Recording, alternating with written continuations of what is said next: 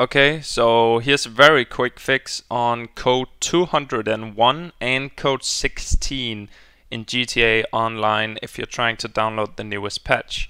So what you want to do is go to the two links I have in the description, which will directly download both the newest version of Social Club and the newest launcher, GTA 5 launcher. After you've downloaded these two, just double click, go through the install of the new Social Club. It'll just replace your old one.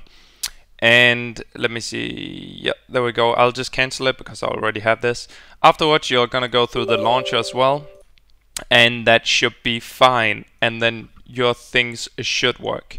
Now, if they don't work, or if you get code 16, you are gonna want to, let me see here, local files, browse local files. Okay, here's my GTA 5 folder, right?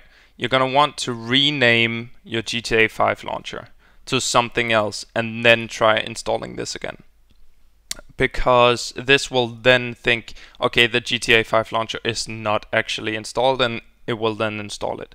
So this should work for you without a problem. If it doesn't, maybe I can help you, or I will also link the Reddit thread of this in the description. So it should be easy.